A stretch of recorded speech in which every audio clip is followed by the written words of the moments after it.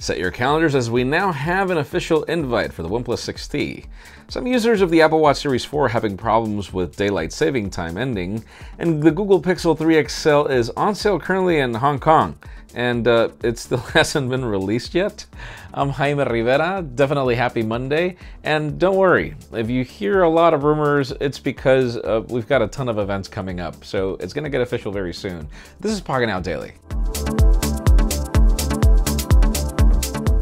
The official news today begin with HP and Chromebooks, and not educational-focused Chromebooks. The company has just launched a new X360 model. It's a 14-inch computer, full-blown computer that runs Chrome OS, but the thing about it is it costs nearly $700, and the whole plan here is for it to be more of your full-blown computer and not an educational-based Chromebook.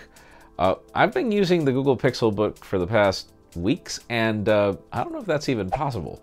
Now let's talk about Facebook as, well, the company is getting more and more into the hardware business with things that are considered bizarre, at least for me, as they've just launched their new Portal lineup of smart displays that'll help you communicate with other people, sort of like what the Amazon Echo Show is, up to the point where these smart displays actually work with Alexa. There are two different tiers, two different specifications. I don't know how this is any better than just using a tablet that can also serve for more things and also video calls. But then again, it's Facebook, man. They're doing weird things regardless. Now let's talk about the Apple Watch Series 4 as daylight saving time is ending in certain countries, not the United States just yet. And users in those countries, like for example Australia, are complaining about their watch remaining in a boot loop because apparently the watch face is not able to handle more hours than are supposed to be handled.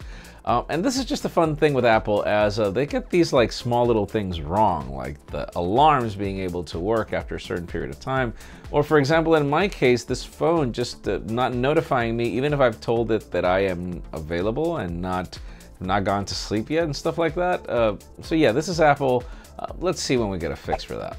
Now, for those of you in the market for a Google Pixel 3 XL, I have no idea why you would choose to buy it from scalpers now, but if you're in the market, it's available in Hong Kong for $2,000.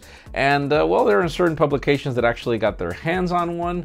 Publications from the United States, by the way, and well, we hear specifications like the 4 gigs of RAM that have me scratching my head and stuff like that. Pixel event is tomorrow. We're going to be covering it live, so stay tuned for the official stuff. Let's hope this design is fake.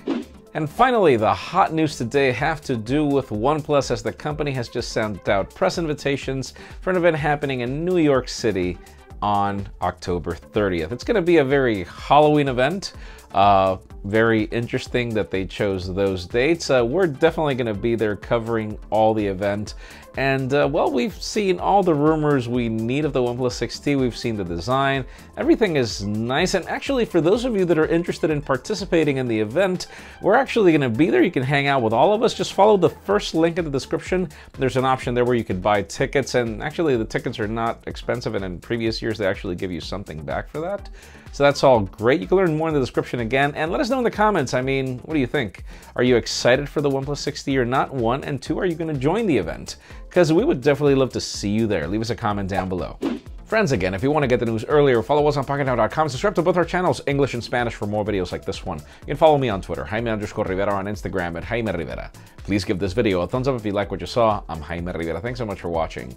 We'll see you tomorrow.